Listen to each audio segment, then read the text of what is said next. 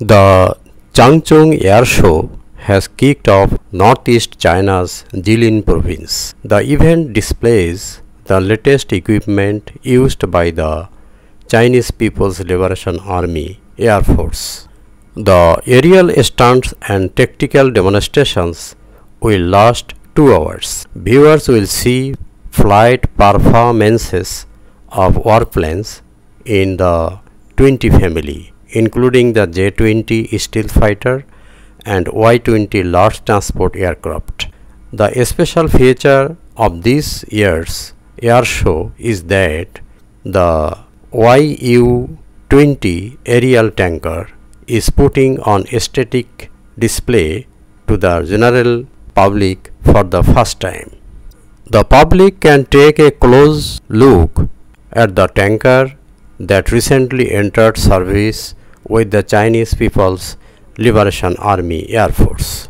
Wang Mingji, military expert, says Yu-20 is an advanced large-scale aerial refueling aircraft that has been built by combining Y-20 large aircraft and aerial refueling technology. It has played an important role in improving the long-range attack and defense and long-range delivery capabilities of the Air Force. It helps our military to fly further to perform tasks.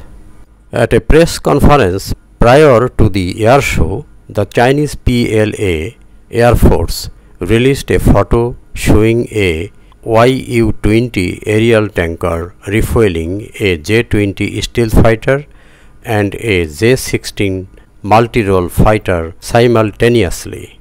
Wang Mingji also says with the Yu-20, the main fighters of the Air Force can be refueled in the air, which greatly enhances the range of activities and the ability to perform tasks and can improve the combat capability of long-range air strikes.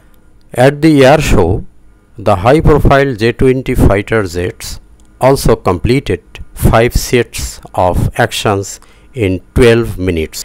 The event will run until August 30 with aerial performances every day. Thanks for watching the video.